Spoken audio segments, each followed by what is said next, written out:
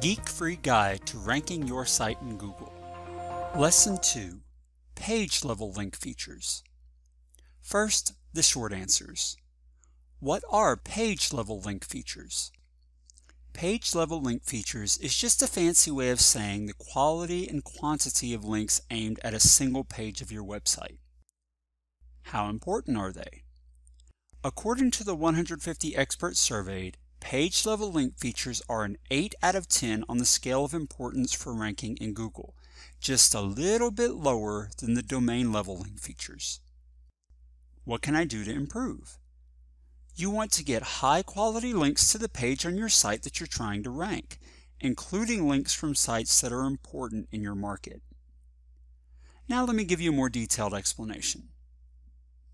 In addition to how popular your site is overall, Google also values how popular each individual page of your site is. You improve the link popularity of your page by getting links to it from high-quality sites. Sites like authority sites in your market or industry, well-known journals for your market or industry, popular blogs for your market or industry, high-quality directories for your market or industry, well-known general information sites like Wikipedia, and for local businesses, popular review sites like Yelp. The more of these kinds of high-quality links your page has, the more Google will favor it in the search results. While not weighted as heavily as the site's overall link popularity, domain authority, the individual page link popularity is still a very important factor in getting Google to rank the page. Should you buy links? To expedite things, some people choose to buy links or pay people to create the links for them. This is a common practice, and I won't say it's not effective. If you look at the backlinks aimed at just about any site in competitive markets, it's pretty obvious that webmasters are buying links. If you choose to do this, just keep in mind that there is risk involved. Google doesn't want to rank websites that buy links or have them created rather than earned. Google is just a machine and often can't tell the difference between the two kinds of links.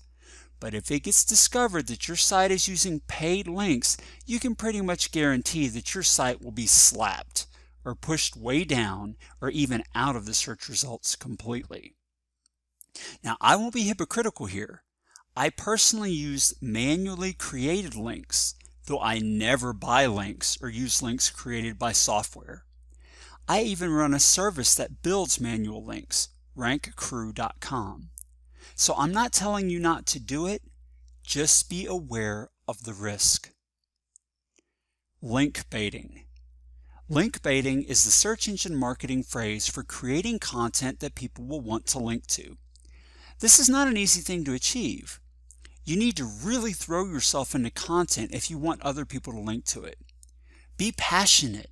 Make sure it uses visual elements, graphics, infographics, or even video. Has a lot of depth and usable knowledge. Controversial content also tends to work very well as link bait.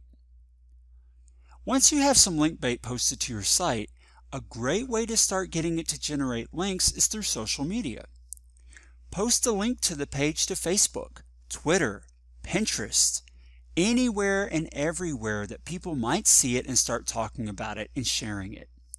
If you have the means, promote the post using the paid advertising systems of the social media sites that you post to. If people love it, they'll share it, and some of those who see it will link to it. Understanding anchor text. In years past, it used to be very important to make sure that you get the keywords you want to rank for into the anchor text of lots of links aimed at your site. The anchor text is the typically underlined text in a link. For instance, if you see a link on a page where the highlighted text is "click here," then "click here" is what's known as the anchor text. So if you wanted a page to rank for blue widgets, in the past you would make sure that the anchor text of most of the links aimed at your site contained the exact keywords "blue widgets." However, because anchor text was so important in the past, it was heavily used by website owners to influence Google's results. So Google changed the way it looks at anchor text. Now having your keywords in the anchor text more than just a small percentage of the time will have the opposite effect. This is known as anchor text over-optimization. Google is pretty good at figuring out what keywords a page should rank for based on the page title, the page content, and to a lesser degree, the content of the pages that are linking to it. Besides that, you can influence what Google thinks your page is about by the way you structure the page. More on that in the next lesson. There's no need to stuff the anchor text of your links with your keywords. It's harmful to your rankings to try and do that now.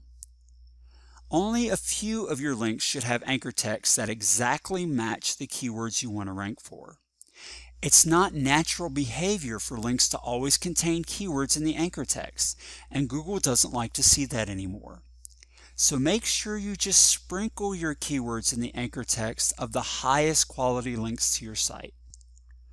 Most of the time, your links will contain what links naturally contain: your brand name, your domain name or URL, and a variety of other text that isn't related to the keywords, like click here or this page, that kind of thing. It's also good to use descriptive anchor text with your primary keywords sometimes. That is, if your page is about blue widgets, your anchor text may be "Learn about blue widgets here," or "Advice on blue widgets," or "How to use blue widgets properly." Descriptive anchor text is good. Keyword-only anchor text must be used sparingly. A good rule of thumb is to keep the number of links that use any kind of keyword-rich anchor text, including descriptive anchor texts, under 10%. Like I said, Google does still look at anchor text to determine relevancy, but it doesn't like to see a lot of exact keywords in the anchor text. One way to get around this limitation is if your domain name contains the keywords you want to rank for. As an example, I have a site called backyardgardening.org.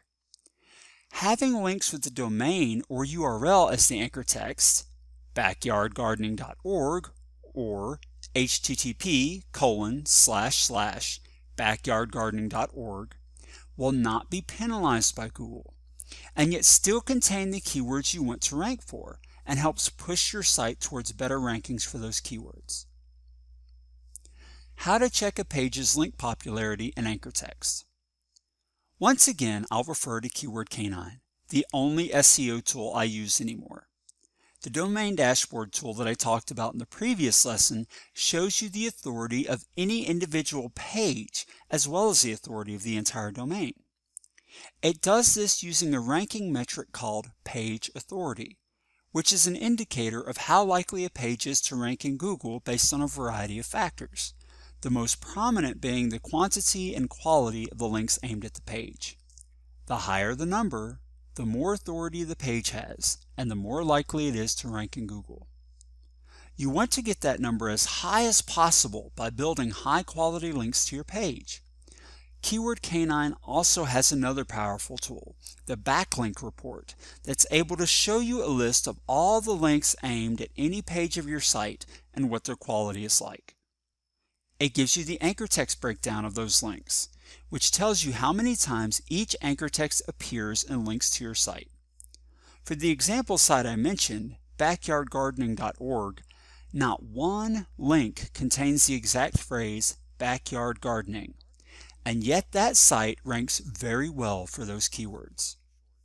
Remember, you want to keep the number of links that contain your keywords to just a few, under 10%. Also, you want to try and get links from pages that are themselves well linked.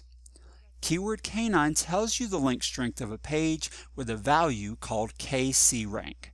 So you want to get links from pages that have a KC rank above 0. You also want to make sure that you have plenty of do follow links, since those are the only ones that Google says they will count as votes toward the popularity of your page. If your link is no follow, that means the website owner is telling Google, do not count this link as a vote. Keyword Canine gives you that information as well. Understanding the relationship of page authority to domain authority. If you recall from Lesson 1, Google values the link popularity of your entire site more than the link popularity of any individual page. However, the site's overall link popularity is the sum total of the popularity of each individual page. That means it's important to get quality links coming into each individual page, because that's what ultimately determines the authority of your site as a whole. Let me illustrate this concept. The human face is made up of many pieces: the eyes, nose, ears, mouth, teeth, hair, chin, cheeks, jaw, etc. Having just one great feature doesn't make a person beautiful. A person may have a great nose, but if that's the only great feature on their face, few people would think of them as beautiful. People may admire an individual's hair, but hair alone doesn't make you beautiful either. But put great eyes, a nice smile, and good hair on a person, and wow, suddenly they're a real looker. It's the combination of great features that matters. Whereas individually those features may not be considered beautiful, put them together and what you have is suddenly more than the sum of its parts. Well, Google is looking to rank beautiful sites, sites that have a number of great features or pages. The more great features or pages it finds on the collective face of your site, the more beautiful it is in Google's eyes and the more likely it is to rank. Improving the link popularity of the individual pages of your site gives the site a collective facelift in Google's estimation. Focusing all of your attention on one great page or one great section of your site isn't usually enough. You want to make sure that all of the pieces come together in one beautiful collection that is more than the sum of its parts. When you've accomplished that, your site becomes an authority site, the kind of site that Google loves to rank. If the page authority statistic can be likened to the individual features of your site's face, then the domain authority statistic represents the beauty of a site overall. So work hard to make yours a perfect 10. To sum this lesson up, getting high quality links into the individual page that you want to rank is very important. Even if Google values the site's overall link popularity the most, it still puts weight on an individual page's authority. And since the domain authority is the sum of the individual page's authority, it only makes sense to increase the link popularity and authority of each individual page as much as possible. Throughout this course, I highlight the use of Keyword K9 as the perfect tool to help you achieve your Google ranking success. Keyword K9 does it all for you: site health monitoring, keyword analysis, backlink analysis, rank tracking, long tail mining, keyword optimization, and more. You'll save hours out of your day every time you use it. This tool is seriously worth its weight in gold. There's nothing else like it on the market, especially for the price. So start your SEO efforts off on the right foot and get access to Keyword K9 at keywordk9.com.